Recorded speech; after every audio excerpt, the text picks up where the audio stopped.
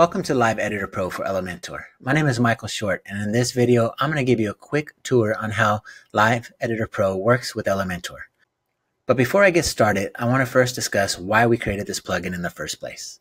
And that is because as developers, we can truly appreciate all the options and features that Elementor provides us while creating a website. However, what we noticed is clients tend to feel overwhelmed and intimidated by the Elementor page builder. And so we wanted to create a way for our customers to be able to make changes to their site without ever having to open the Elementor page builder. So let's dive in. As you can see, I've created a landing page using one of Elementor's templates. And what I want to first show you is that I created it using all the simple widgets that you would normally use when creating a page. So let's start from the top. I created this element using an image. If I click on the section, I can show you that the background is using a style as an image. And then we have two buttons here, button 1 and button 2, as well as a heading. Now, if I scroll down the page, we also have a background image in this section, and we have more headings and more text editing. And we also have icons. If I go ahead and click on this, you'll see that we have an icon. And again, the same thing goes down below. We have a heading, we have images, and we have more text and another heading. And that's it. I'm not going to bore you with the rest, but that's how we built this page, just like we would build any other normal page using Elementor. So now let's take a look at how your customers will be able to edit their websites using Live Editor Pro. So here we are on the front end of our website. So all we need to do to edit the page is to click on Live Editor, and we will be presented with our Live Editor toolbar, as well as you'll see the areas that are editable, along with the images and the background. So I want to point out that if I click anywhere on the background, or actually on any item that has a background, it's going to bring up a icon here of the paintbrush, letting us know that that background has an image. So in order to change that background image, all you need to do is click on the icon. It brings up your media library, just like any WordPress editor would do. And then you just select the image that you want to replace it with. So let's go ahead and make it the city in this case. So let's hit select. And now we just easily change the background just like that. Now let's say we wanted to change this image. So all you have to do is click on image, then click edit, find the image you want to replace it with, and then click select. The next thing you could do is change the headline. So let's just say all my daily tasks. And we want to underline all my. So you just highlight it and just edit like you normally would with the editor. We can do the same with the buttons. By clicking on the buttons, you can change the text. You can change it to be italicized, underlined, or bolded. So let's go ahead and undo all of that. And you can also change the link here. So now that you've seen how easy it is to make these changes, let's go ahead and take a look at some of the other items that can be changed. For example, we can change icons. So let's click on this icon. And now you'll see a new icon appear, which is the wrench.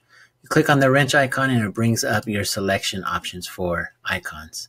Just scroll through and find the one you want. So let's pretend we just want this arrow left, and we'll click select. We can do the same obviously with the rest of the icons. We can also change the text of this headline, change the text here of this text editor. And we can go through the entire page and start changing out everything that we want to change.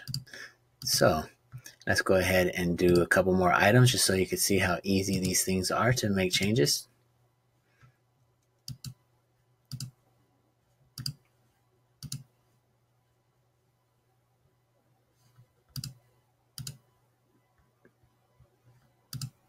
And I'll just change a couple more items just so you could see. I said they wanted to rearrange these over into a couple different places.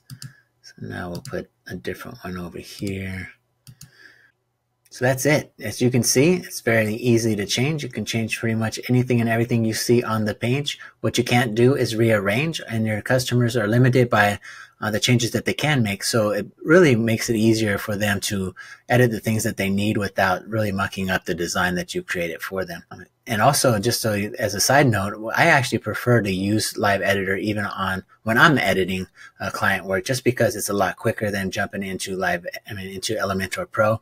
It allows me to just make these quick edits without having to go through all of that. So One last thing I want to show you is if you click on this hamburger menu, you can manage roles. So if you want to give specific customers total access, you could do that by clicking here and saying what type of role you want to have total access for. Again, we can do the same. So you can do it for multiple roles. I'm gonna go ahead and remove those. You also have it for limited access. Let me get out of there. Okay. So you have limited access for the entire site and then limited access for this page only. So what do I mean by limited access? So let's say, for example, you don't want them to have access to edit, let's say, this section here. So you click in this section. Let me go ahead and remove this role thing here. So we clicked in this section and now I want to lock them out from utilizing that. So now I click the lock. And as you can see, the dotted line went from the gray to now red.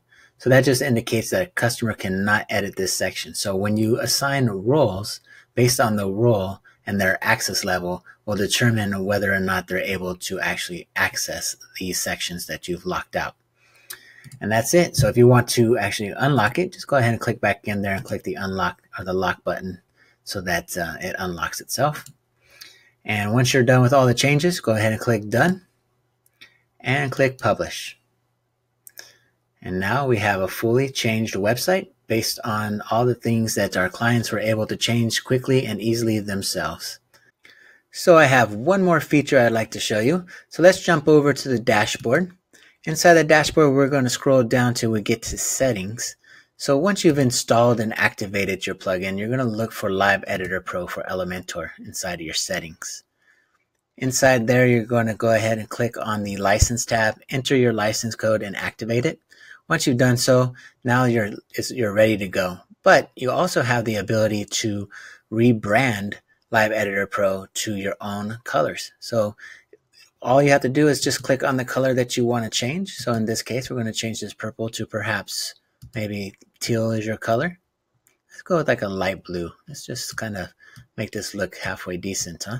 So we're going to go light blue, and let's say that the other color that we want to do is, let's go on the green side. Let's do something interesting. So let's say that's our color palette that we like to use. And let's say that the font color is still going to be white. Our button font color is also white, and we'll change the button background color to, let's just go with like a nice gray.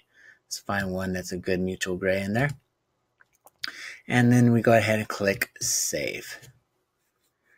Once that's completed, we're going to go back to Live Editor Pro on the front end. I'm going to hard refresh this page just so that we could see exactly the changes we just made. All right, so let's go ahead and click on Live Editor. And there we have it. We just changed the entire look of the editor toolbar. So that's it. Hopefully you've enjoyed watching this video. If you have any questions, don't hesitate to reach out to us. Thanks. Take care.